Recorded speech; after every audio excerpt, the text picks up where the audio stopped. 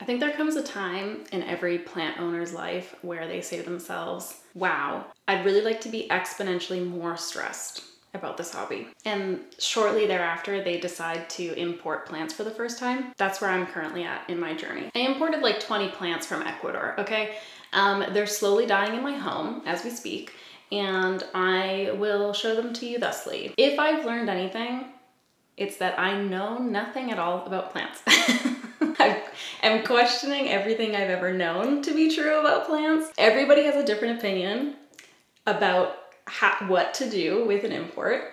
Here's the situation, okay? If you're not putting yourself through this trauma, when plants are coming from a place like Ecuador to a place like barren wasteland Canada, they're taken from this beautiful, steamy, hot climate, extra humid, and they're coming to freezing, cold, dry Canada. They don't like it very much. And a lot of the times, almost all the time, the soil is taken off, they put moss around the roots, they ship it or truck it or do whatever the hell. So the plants are in darkness, awaiting their destiny, only to find out that, again, it is Canada. And a lot of people have different opinions about what you should do when you get them home. Some people like to leave the plant in water. Some people like to put them directly into moss or leca or perlite or whatever it may be. Some people put them into bins and like tape the bins shut so that it's, you know, keeps all the humidity in there kind of thing. I thought to myself, how about I just set them up for complete disaster? I really didn't want to put them in bins. I don't know why I was so reluctant to this. I did put them in bins for a day, which also what a lot of people recommend is not like continually changing things around. And that's what I did. I just continually changed the amount of humidity I was pumping into the room. I put them in moss, took the moss off and looked at the roots, cut some roots off, put the moss back on, took the moss off again, cut some more roots. Like I just really fucking did whatever the hell I wanted, which is what I wanted to do because I don't like to follow the rules. Sue me. So I took most of the plants, put them in a bin at first. Like I got a couple seedlings. I put all the seedlings in a bin with like a bed of moss and then kind of planted them in the moss a little bit and left them in the bin for actually probably 3 days for those ones. And then the larger ones, I put them into moss in glass containers primarily, and then put them into bins. I'm in my little office bathroom right now, and this is like a south-facing window. It gets really warm in this room, and it's like it's a bathroom, so it's fairly small. So I just like pumped a humidifier at 90%, and it was, I'll add a photo, misty in here. Like you couldn't see your own reflection in the mirror at some points. It was very intense. And inside the boxes, inside the little tubs, there was normally like you would see humidity on the kind of side of the thing. If anything, it seemed to me that it was less humid in the bins than it was in this room. And I was like, I think I'm just gonna put them in the room, which to me, I don't know why I feel like that's easier, I just do. So I took them out of the bin and just put them all on my counters. And now I'm just gonna show you them all right here and tell you how they're doing. It's been a week and 2 days, and this is where we're at. So this is my anthurium recavum. Also, they were molding in the bins, and they've been molding. There's a few that will get like a little tiny bit of mold at the very top, but other than that, most of them aren't molding.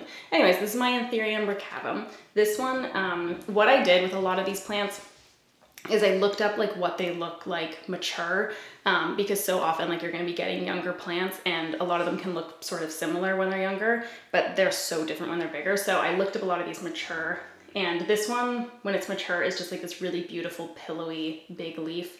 And this one's doing great, honestly. It hasn't lost any leaves from what I recall. I mean, it's a little tippy in here because I need to put some more moss in. Stuff some more moss in there, you're fine. Okay, this was a plant that was one of my wish list plants, and I've wanted it for so long and I was so excited. So I bought 2 seedlings because I was like, oh God, like I'm gonna fuck it up. And everyone talks about this plant. I saw someone specifically on this like Facebook group I'm part of. They were like, never stop holding your breath. Like it's gonna lose all of its leaves, blah, blah. And I was like, oh fuck. So knowing that, again, I don't often play by the rules, I was like, oh God, I should probably get 2 in case I really fuck up. This plant is like one of the few that like well, actually they're all kind of doing fine, but like this one really looks so good in comparison to a lot of the other ones in here. And I just wasn't prepared for that, but again, maybe I'll just never stop holding my breath. But that is my queen anthurium. So this, if you've never seen this plant, they just get the longest, most incredible, like dark velvety leaves. They're beautiful. So I got 2 little seedlings of this one, and they're both hanging in there. One of them has lost 1 leaf, but otherwise everything's looking good. This plant, I honestly feel like I could have just fucking stuck into my living room and it would have been like, thank you. Yeah, I would like this. This is my anthurium veitchii. I gave up on trying to pronounce plants correctly. I just don't even care at this point. This thing is, wow, what a beauty queen. Look at it. It looks great. It hasn't lost a leaf either. It's just been chilling, frankly, and it doesn't care about anything at all. This is my anthurium decipiens. It's also looking pretty good. I don't think it's lost any leaves from what I recall. I can't remember really why I bought this one. It's kind of just whatever for me, but I don't know. Maybe it looks really cool when it's mature or something, or maybe I just was like a little trigger happy when I was ordering. I can't recall. Anyways, it's doing fine. Then I have a philodendron plowmanii. These look really cool when they get mature too. This one I also don't think has lost any leaves. It has a new leaf coming in, which is like looking a little rough, like it has some kind of like little damage on the inside and stuff. But for the most part, it's doing fine. This leaf, I think maybe lost to the war. And I was surprised by this one because the leaves are quite thin. So I was like, that looks like it doesn't got a lot of fight left in it, but it surprised me. It's doing fine.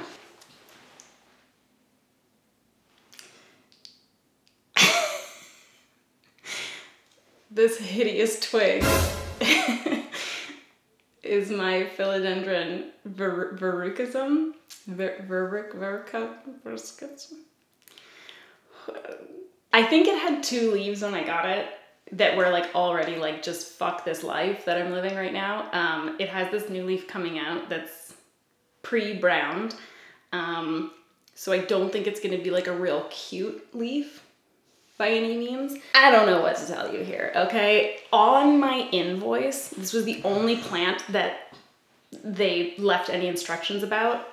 They said to leave it standing in water for a few weeks, and I was like, that seems crazy. And this one did have rot, so I didn't follow those directions because I was like, it's already rotting in its roots, and then I'm just supposed to leave it in water. Like, this is crazy. But they were like, it bounces back quickly, don't worry. So we'll see. I thought this was gonna die for sure. I'm still not convinced. It just looked kind of yellowy. Maybe this is just the color it is, I don't know. This is a philodendron Columbia. And every single one of the leaves, maybe it's just the color it is, I don't know, man. Every single one of the leaves looked kind of yellowy and they're quite thin as well. So I was like, this one's a goner. But I don't know if it is a goner. Okay, this is one plant that I'm just not sure what to believe. A lot of these things, it's like you try to Google about it and Google's like, I don't know. And I feel like so often with plant things, you basically have to trial and error because there's no other option. Because there's either so little information online or there's so much conflicting information online, or it feels like a lot of blogs just like use the same information from the same place, but it's like, but is this personal experience? I just don't know. Anyways, this is a philodendron furcatum. I really love the leaf so much. Like, it is just, what a beautiful, beautiful time. Allegedly, these plants only survive in 100% humidity, which will obviously not be happening in my household. And it currently isn't happening in this household. This one seems to, I know it's like giving droop right now. It seems to be doing okay, all things considered. It has like a little friend that also apparently only exists in 100% humidity, and that was very true for that other plant. This one, I still feel like maybe there's a chance I could harden it off and it could be okay.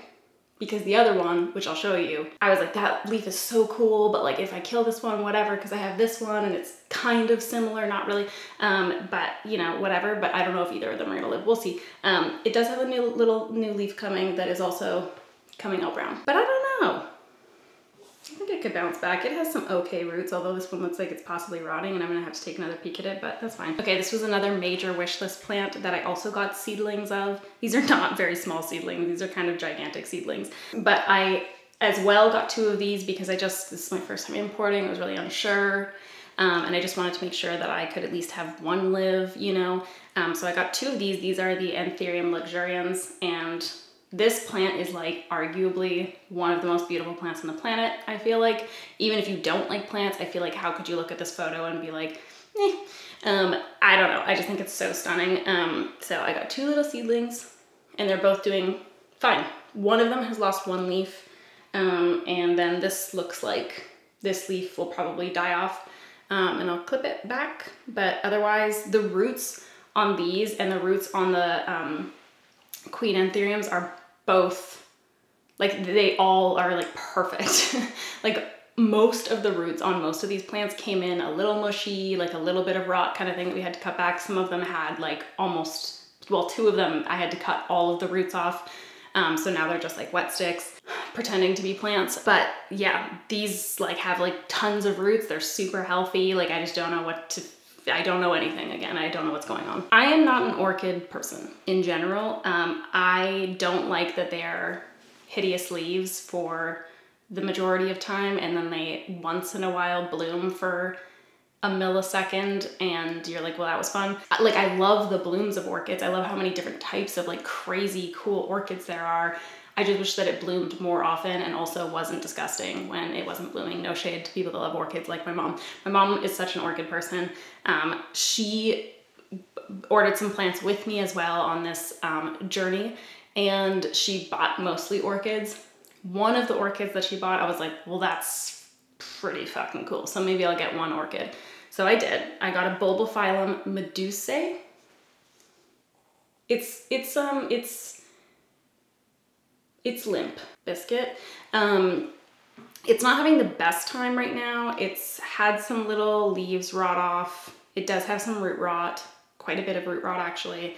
But my mom was like, it'll be fine. It'll be fine. Just don't worry. So I'm just not worrying and we'll see if it comes back around. But the bloom is arguably extremely cool. So maybe it'll be worth it one day, 10 years from now, when it blooms. And we can all say hurrah. This has a new leaf, so take that, okay? This is a philodendron rubrijuvenile, but it's choco red, whatever you want to call it. A lot of people have said that this is like the coolest plant they own. Actually, I think I saw one person say that and then I was like, that sounds legit. So I added it to my order. It does not really enjoy its time here yet, but eventually I'm sure it will. That's all I have to say about it. It's just a little droopy. Get some sunlight. Everything's gonna be fine. This is my mom's, but here's another twig for your viewing pleasure. This absolute stunner, wow. Oh my God. This is an anthurium regale. I added this to my order last second and I'm so glad I did because like what a dream. And this is just like, I took it out of the packaging. It was like, hello, starshine. It was in such a good mood. It stayed in such a good mood. I don't feel like, knock on wood, it's gonna lose any leaves. I don't know. Things are looking pretty good so far. This is probably one of my favorite plants to look at right this second. This one, it's a little rough. This is an anthurium queremalense. I don't know. It has potential. I think it did have a 3rd leaf that I cut off. I can't really recall. It's all a blur. Everything's kind of just blending together at this point. I also got a philodendron luxurians. It's also not enjoying its time. It looks quite similar to this one. They look very close. I'll be interested to see if and when these bounce back, if I still feel like they're so similar, because when I unpackaged them, I was thinking to myself like, okay, I probably didn't need both of those, but like, again, it just all happened so fast. Then I got a philodendron gloriosum, arguably also kind of looks similar to those last 2. This one's like kind of in betweeny. Like it's not really hating its life entirely. It's not like absolutely in love with this place. Then I got two monsteras. I got a monstera pinnatipartita. This one, humble appearance here, but I feel like it looks very cool when it gets more mature. So this one for sure I'm gonna put on a moss pole, and I'm hoping I'll get some nice big mature leaves out of it. It did have quite a bit of rot. Like it looks pretty happy here, but under just the surface, it's not looking so great, but I think it'll be okay. Probably, maybe, I don't know. I debated adding this to my order. I feel like it's something that so many people see and they want it because it's like, ooh, that's cool and kind of different, and it's so expensive online that you're like, oh, then it must be great. But like arguably when we really look at it, it's kind of an ugly plant. Monstera obliqua, Peru. Okay? Like, oh God, I just don't know how to feel. Like, it is a cool plant, but also it's disgusting. What is wrong with this thing? It can't sustain its own life. It can't withstand its own structure. So all the fenestrations, because it's basically only fenestrations, a lot of them are just breaking apart because it's like, I'm so withered and thin, I just don't even know what to do. The roots on this one are okay. I think it had a little bit of rot if I recall, but for the most part it's doing okay.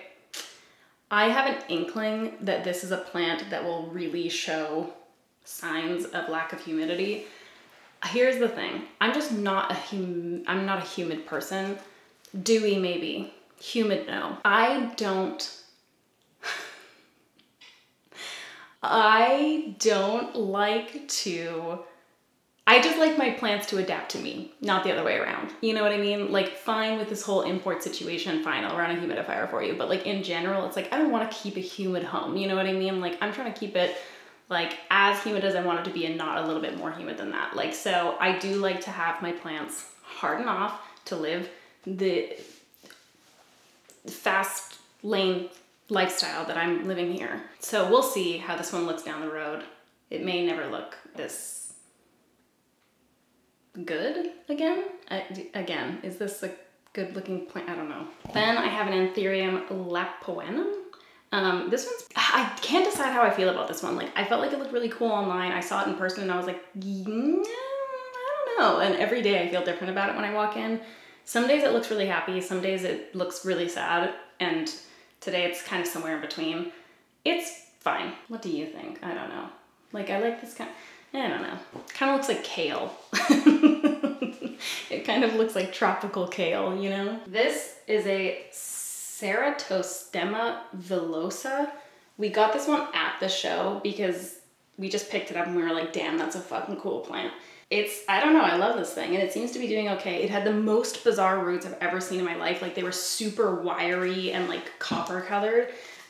They were very odd, but anyways, I'm hoping that this plant does fine. It looks very cool when it gets bigger. That's it. Now,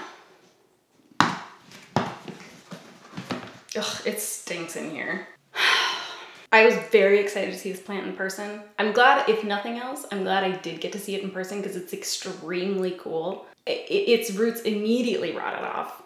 I was talking to, I have like a little plant Discord, and I was talking to someone on this plant Discord, and she was like, ooh yeah, that one might have like a rough time. And she was very right. It's had a rough time. And this is the other plant that, when I was looking about it online afterwards, it was saying that like this plant is basically not suitable to be a house plant because it has to be in such high humidity that like otherwise it's just not gonna happen. So yeah, its roots immediately rotted, its leaves all dropped, but one that should probably just be cut off, but I just am leaving it for now because I wanna look at it bi-weekly. Is that a crime? If anything, if I can get the roots to grow back on this, I might put it in like a terrarium because I do want to view it, but jury's out whether or not we're gonna be able to save this one. Oh, its leaf is just rotting, so that's too bad. There's just mold on its actual leaf. Anyways, this is called a philodendron lynnhannoniae. Your guess is as good as mine on that pronunciation. Such a cool, stop focusing on my face, focus on this. Focus here, focus here. The texture of this leaf is like the coolest. It's just, it hates it here. It wishes it had not been ripped from its, oh, there's another little leaf in there. Everything's gonna be okay. I cut off the moldy part and left the rest just for shits and gigs. I don't know, maybe it can take up a little sunshine through there or something. Anyways, and the new leaf looks perfectly fine.